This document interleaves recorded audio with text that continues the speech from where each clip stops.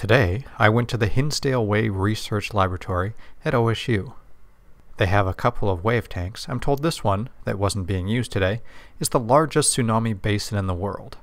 I didn't get the full tour, but it looks like they build models and test what happens when you throw a wave at them. If this tank were in my backyard, I would have named it the Tsunami Toy Totaler.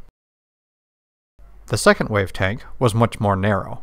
It has a giant piston at one end to generate waves, and a cinder block wall to destroy at the other. Oh, and just for fun, you can throw in some students within the splash zone.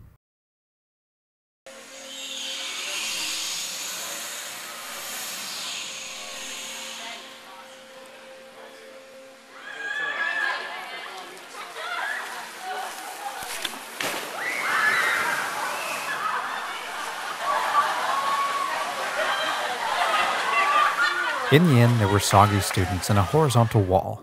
Not a bad day.